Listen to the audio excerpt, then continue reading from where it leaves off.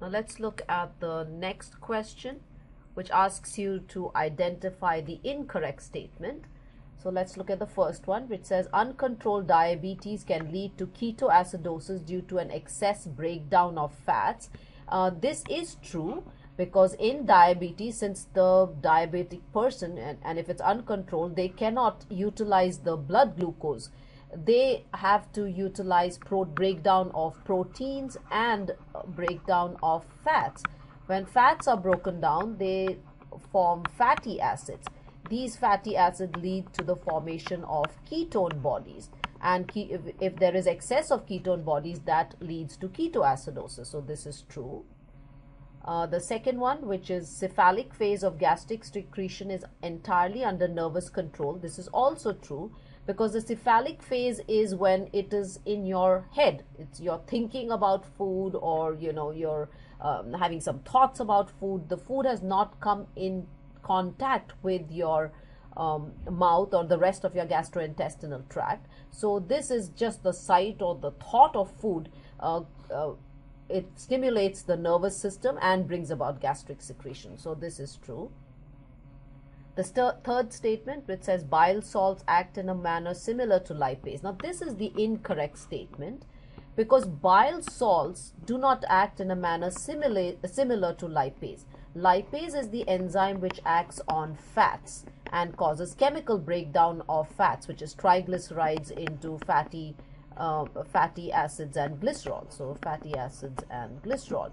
Now bile salts help lipase to act. So what they do is they break down. So if there is some fatty food, they break down this fatty food into smaller particles and emulsify them, and then they help lipase to act on these smaller particles, because if the particles were not, if this food was not broken down, lipase could only act on the surface up here, so the center would not be digested. So they do not act in a manner similar to lipase. So that's so this is incorrect. However, if bile salts are not present, you can understand that fat digestion and absorption will not occur properly, because obviously lipase will not be able to act on all of the fat, so some of it will not be digested. So if lipase is absent or bile salts are absent, you can see in both cases fat digestion and absorption will not occur properly, but the action is not similar. Now let's look at this statement, which says absorption of water from undigested food occurs in the large intestine. Now this happens to be a true statement. The reason being that by the time the food comes into the large intestine, all of it which enters the large intestine is now just undigested food. Until the small intestine, all the digestion has occurred and absorption has occurred in the small intestine. So what is left over now is undigested food, and that is the undigested food which gets into the large intestine and forms feces.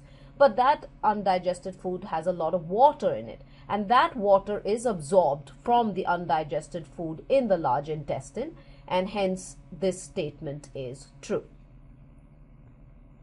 Now let's look at this question, which tells you that Alice has not eaten for 6 days, and then you have to say which of the following reactions would not be of importance in providing ATP. So obviously her body has to use other methods to provide ATP because she's not eating.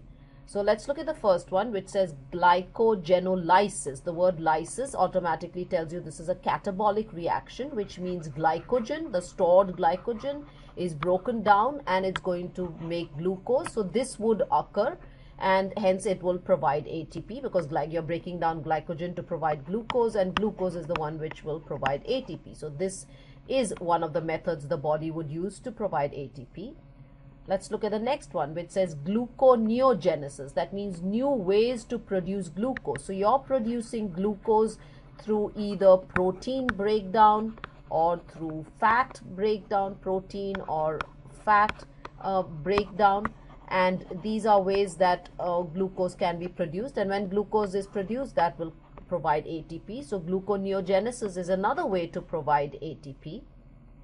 The third one is lipolysis.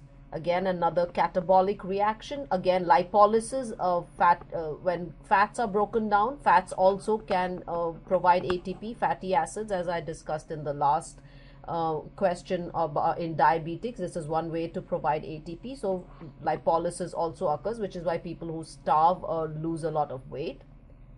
Now the fourth one, this is one way that will not provide ATP because you're synthesizing protein. So when synthesis is occurring here, ATP is actually being used up in this process. And when someone is starved, at this point you don't want to be providing making protein, because the body is not getting enough food and you need ATP to be produced. So you don't have time to be making protein. Instead, you're breaking down protein, breaking down fat, breaking down carbohydrates to provide ATP. So in this situation, protein synthesis is not something the body will do. And secondly, protein synthesis is not something which will provide ATP. So because when you're synthesizing protein, you're actually using up ATP.